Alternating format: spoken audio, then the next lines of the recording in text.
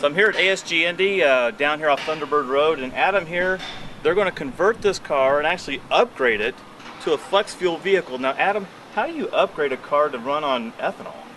Well, you may or may not be aware, Tom, that there are cars on the road right now. They're called flex fuel vehicles, and they will run on either E85 ethanol, gasoline, or any combination of the two. They're running around all over the place, and you'd never know unless you saw the little sticker on the back of them. They'll say flex fuel or FFV.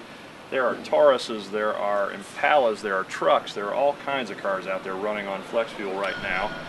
And what we've seen in the recent months with the gas prices the way they are is because ethanol is so much cheaper, sometimes up to $1.20 a gallon less than gasoline, there's a huge demand for people wanting to upgrade their regular gasoline burning car to a flex fuel vehicle, and we can now do that. Now, this is the 2005 Nissan Altima 6-cylinder.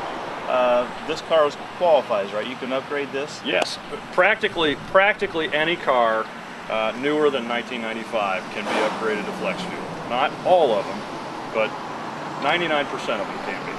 Okay, so Adam, we're going to go to Montana this summer. We're getting ready for a big trip.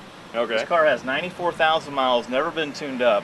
All right. So I'm hoping you can kind of get this up to snuff and then upgrade me so I can save a little bit of gas money on my trip to Montana. Why don't you show us how to do that real quick? All right, we can do that. Okay, the first thing we're going to do, Tom, is we've hooked up the car to our diagnostic computer here, and we're going to take some readings off of how the car's running. Okay, the first thing we're going to do is check for diagnostic trouble codes. The car has the ability to store any codes in there that might indicate any drivability problems that you've had over the last few weeks. It shows up pretty clean. For 94,000 miles and never having been touched, it's running pretty well. Everything's operating fairly normally. The oxygen sensors, because they're old and they're about 94,000 miles, generally you want to replace those anyway at 100,000 miles. They're accurate, but they're moving very slowly. So I think what we're going to do before we convert this car is put 2 new upstream oxygen sensors in it. We're going to put fresh plugs in it, and we'll make sure all the filters are clean. Then this will be ready for the microprocessor.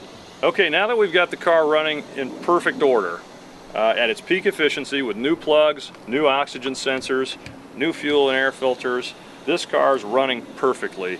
Now it's time to install the microprocessor for the flex fuel upgrade. And the way our microprocessor works, simply enough, it's an input-output device. And what we've got here is a computer that will hook to power, and each cylinder has an input and an output. This is a fuel injector connector that I just took off of the number 3 fuel injector. You take your input, plug those together, and then the other end will go on the fuel injector. You do that for all 6. We route our cables so that they're nice and neat, and then mount the computer in a clean, dry place. Sometimes inside the car, sometimes we can find a good place in the engine compartment. But we'll go ahead and finish this job and then see how she runs. Okay, Adam, that looked pretty simple. And now my car's a flex fuel vehicle? That's all? It looks a little easier than it is, but yes, now that it's done, it runs great. It is now a flex fuel vehicle. The only thing left to do is to mark it just like the manufacturer does, that Perfect. It's a flex fuel vehicle, and then all we have to do is go get some of that inexpensive, clean, renewable ethanol at $1 a gallon less than gasoline.